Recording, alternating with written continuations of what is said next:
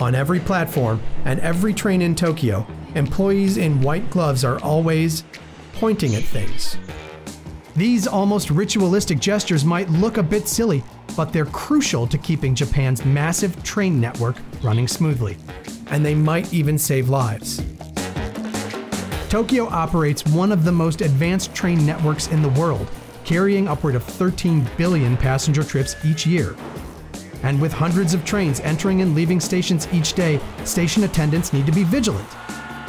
To ensure smooth, safe rail operations, they use a technique called shisa kanko, also known as pointing and calling. Attendants point at anything that could be a hazard, from making sure the track is clear of debris before trains arrive, to confirming timetables and making sure gauges and instruments are in order. But does all this extra gesturing actually do anything? How does it work?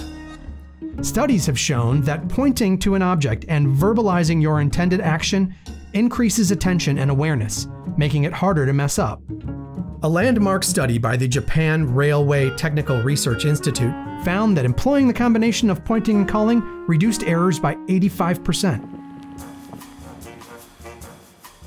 Daito Suzuki and Yohei Sato are experts in pointing and calling, and they should be. Their company makes safety simulators, some of which are designed specifically for practicing the technique. The ratio of mistake without confirmation method is 2.5%. But applying point and calling procedure, so it can reduce 0.4%. With 140 buttons laid out on a grid, workers follow the on-screen coordinates and push the correct button. Get it right and get a chime, get it wrong or take too long, and... Suzuki and Sato say these machines are necessary because a lot of people in Japan, well, don't see the point in pointing and calling. Sato says there are 3 main reasons people don't like shisa kanko. 恥ずかしい、めんどくさい、上司がやらない。上司がやる。And of course, people just feel like it's extra work. やった方が楽じゃないですか。